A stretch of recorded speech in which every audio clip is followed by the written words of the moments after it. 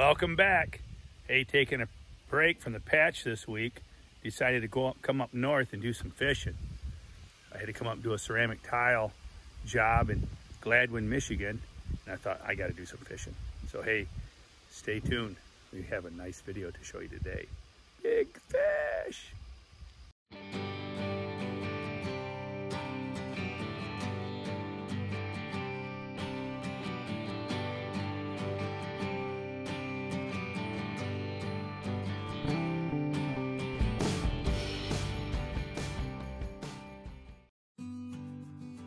Beautiful northern Michigan. You got to check it out. And we're heading out to the lake now. Me and Knock Knock, my friend Knock Knock, Marshall Knock Knock. We're headed out to do some fishing. Tell more. Okay. Here we go. Hey, yeah. Yay! Don't let me break the line, because you know what? That's my Map 5. Yeah. Map 5 spinner, the best lure you'll ever have. Yeah. Hammer handles. We got to throw him back. Yeah. But Bubba's catching hammer handles. You got your needles right behind you. That's a northern pike, and I'd like to make a video on northern pike. They are good to eat. They're bony, but if you catch them right away, immediately, we cooked one the other night. I caught a 27-incher, and guess what? That thing was delicious. It's almost as good as walleye. Hillbilly lobster. I'm not afraid of no pike. Bad pike, bad pike. What you gonna do when they come for you? All right, man. Fishing with Bubba! First cast of the morning. Here we go, catch and release. Chip, who's the better fisherman? Let's see your catch. Gunther? Can I move my thumb so you can see it? Yes, please. All right. All right, okay, nice catch. Yeah, nice catch. Nice. Yeah. Nice job, that Gunther. guy bit that thing right there. There you go, the worm's bigger than the fish. Can you spot the eagle in the tree? There's an eagle in a nest in that tree right there. I don't know if you can see it. It's at the very top of that pine tree, the one right in the center of the screen. There's an eagle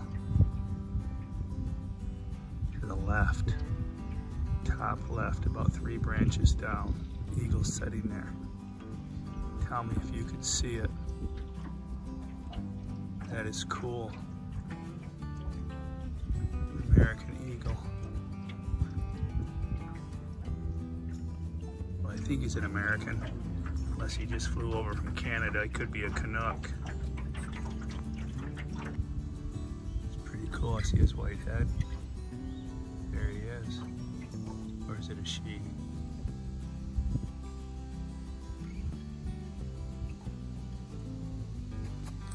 Another flippin' pike. This is like number 6 or 7. I lost count.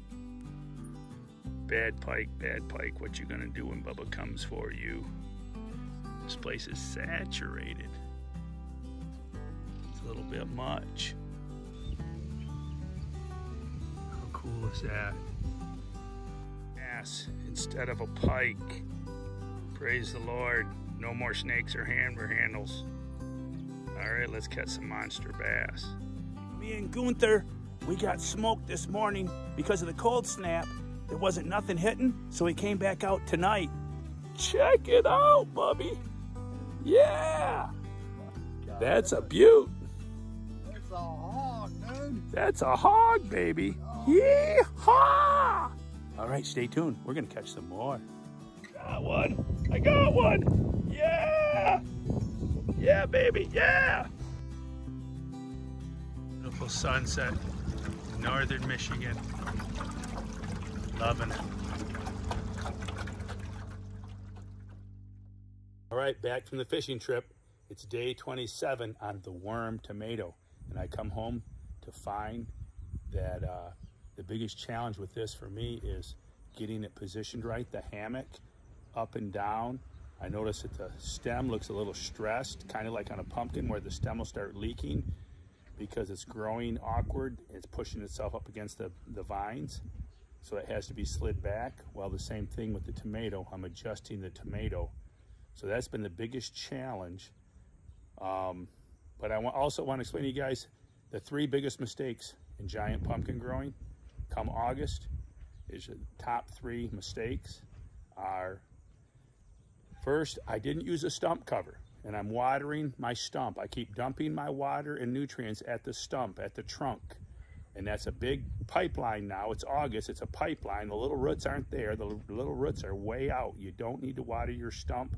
You need a stump cover because if you get heavy rains, your stump will rot. I've got several emails this week asking me, why a stump cover, Bubba?